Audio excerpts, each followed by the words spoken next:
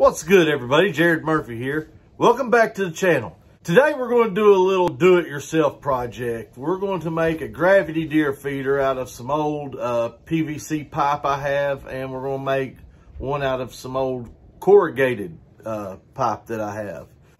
These are really inexpensive projects to do, and they're really easy to make. And also, you're going to need a hacksaw or a sawzall. So typically, whether you're using PVC or corrugated pipe, you want to at least use a 4-inch pipe. So first we'll start with this 4-inch corrugated pipe that I have. This here is a 6-inch PVC pipe. This is an old rod holder that I'd built to go on top of my truck. Now that we have both types of pipe cut, let's take them down in the woods, strap them to a tree, and show you how I use them and how I set them up and how they work. I'm just going to take simple paracord and tie this corrugated pipe to this tree.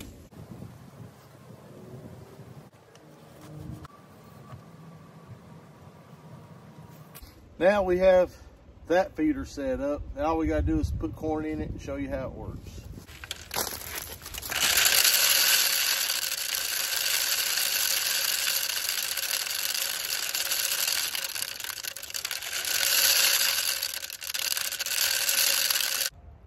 Now how this type of feeder works, as they come up to eat it, they can only get a little bit at a time. You don't want it to all come out at one time. You want it to just come out a little bit at a time. Let's go over here and put our big PVC pipe up and see how it does. With this 6-inch PVC pipe, I'm actually going to use straps to put it on the tree because it's heavier than the corrugated pipe.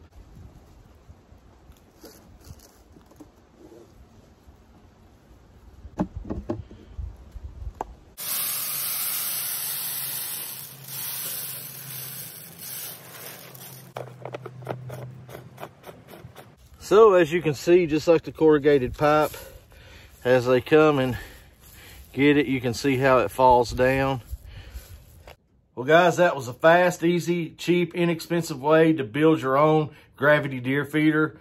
You can get real elaborate with them by putting different 45s off of them where they can stick their snouts in it and, you know, multiple deer can come out at one time. But if you want to build just a simple gravity deer feeder, that's the way to go.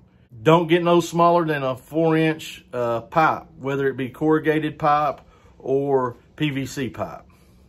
Cut them anywhere from 5 to 6 feet long. Set them about 2.5 inches off the ground. That way when the corn comes out, it can kind of pile up and stop it as it comes down. And that's all there is to making your own gravity feeder. They don't have to be just for deer hunting. You can put them out for birds. You can put bird feed in them. If you like to train dogs, like squirrel hunting dogs or coon hunting dogs, those are great feeders to use for that. Just a ton of different things you can do with that simple feeder that's cheap, inexpensive, and easy to set up.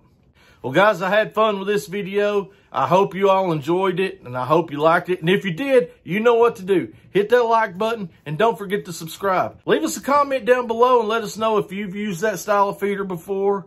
Hey, and give us some ideas on different style of feeders to build. Well, anyways, guys, I hope you liked it, and we will see you all on down the road.